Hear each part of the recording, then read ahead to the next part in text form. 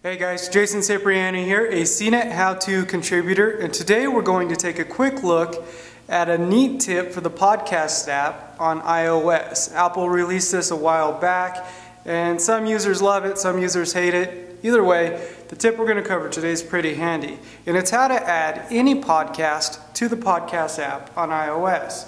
Now, when you launch the app, you don't have anything subscribed to in here, you haven't synced it to iTunes, or you haven't added anything. It tells you can browse or subscribe to free episodes in the podcast catalog or top stations. Now, that means you either go through the catalog or this top stations link here to browse podcasts. What it doesn't tell you is you can actually subscribe to any podcast as long as you have a direct link to that podcast by using this search field here.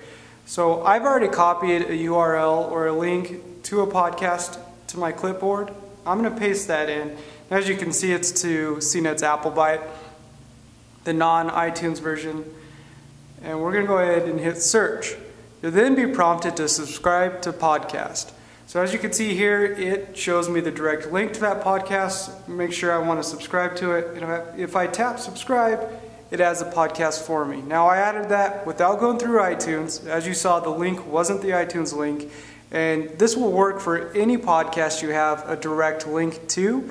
You just have to pull down, hit the search field, enter the URL, search for it, and subscribe. Once again, this was Jason Cipriani with CNET How To, and that was how to subscribe to any podcast in the podcast app on iOS. Make sure to visit us at howto.cnet.com for more great tech tips just like this one.